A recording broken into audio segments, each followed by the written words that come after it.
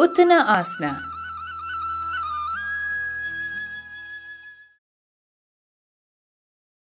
Uttana Asana is also known as the intense forward stretch.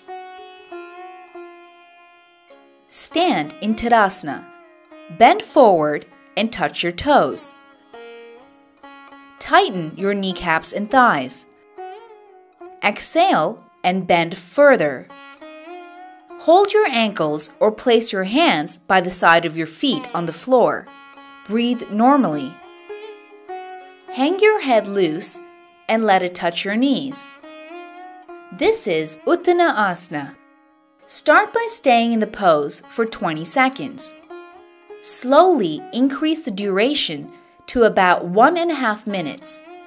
This asana helps to remove fatigue and improves concentration. It is a great exercise for the stomach, liver, kidneys, and heart. Slowly come back to Tadasana and then relax your body.